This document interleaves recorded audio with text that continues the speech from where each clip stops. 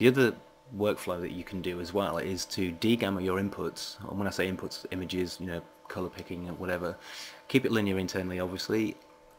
Export the final result of the render will be in linear space, and then instead of saving it out as or applying gamma and saving it out as a JPEG or something, you keep it linear and save it out as a HDR image, and then you go into some tone mapping application like Photomatix or Artisan or even Photoshop, and that gives you much more control, because you can start to bring out the darks in specific areas or tone down the light, the hot spots, and you've got much more control than just applying 2.2 gamma to everything. But even doing that can get you some pretty fantastic results. Now, what we've got here is what most people do, and certainly was something that I did when I was unaware of this subject. So this is a simple room. All the textures have been turned off apart from the floor for a specific reason, and there is an area light outside the window just shining in, and the backdrop itself is a kind of a light gradient.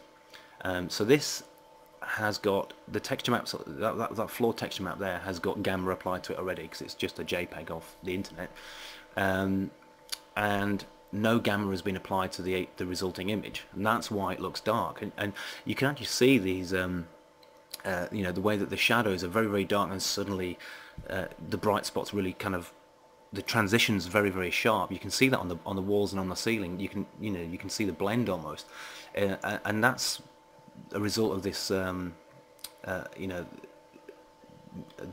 basically the way that a computer displays an image that's not had gamma applied to it. So we're seeing that original curve in a way, or it's being displayed using that original curve. And again, this might be technically suspect, but what you end up with is this very dark image. So without changing the lighting or textures in any way, or de-gammering the textures, but just applying gamma at the end to this image, this is what we get, which is a massive difference in terms of trying to light this scene, for example. I mean, the way I used to do it before was I would do a render, I would get something like this, and I'd be like, right, well, that's way too dark, and I would start cranking up my lights, cranking up the diffuse setting on the textures to make them brighter, adding lights in everywhere, and you eventually sort of back yourself into a corner, because when you start to increase your lights so much, you start to get blowouts, because obviously the light's quite bright where it's originating from, just to kind of fill in that back wall in this example, and so you start to crunch everything, all your sort of mid-tone shadows and highlights, everything gets moved around and compacted. It doesn't leave you much room for maneuver, but just adding gamma at the end, and not even de-gammering that texture, this is what you get, and it's this huge improvement. And suddenly, if I want to increase the lighting, I can, and it's not going to blow out too much. I've got much more control. It's got much more freedom, more sort of color space to play with it, if you like. But as I was saying, because this texture on the floor here has already got gamma applied to it, and we're adding gamma at the end of this rendering, that floor looks kind of washed out. And you might, on some of your textures, it might actually look alright. You might want to leave it like that. And that's the thing, is there's no, it's not this gamma correction subject, it's not a law. You don't, if your image looks okay without doing this, then it looks okay without doing it. You can leave it like that.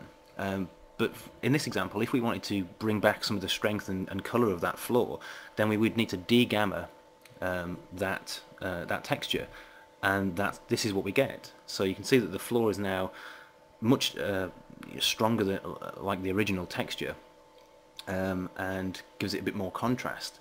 And from just two simple steps, we go from that to that, which is, for very little effort, is actually a lot of improvement.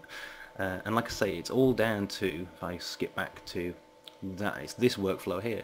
So we de-gamma the images on the left hand side there, so it renders internally linearly. The output is a linear workflow, everything's in the linear space, and then we apply gamma at the end.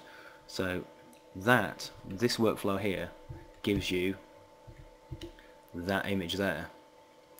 So I hope this clears up some of the sort of technical aspects of what gamma is, and why it's even in there in the first place, and the benefits that you can gain from it. Because even without going too technical into the subject, just doing very simple changes like this can have massive improvements on lighting, and just the overall look of your images, and specifically, like, which is why I've used this example for lighting interiors. You know, trying to get light into an interior is always been a bit of a challenge. It's certainly, like I say, more difficult than straight product shots. So yeah, that's pretty much it really.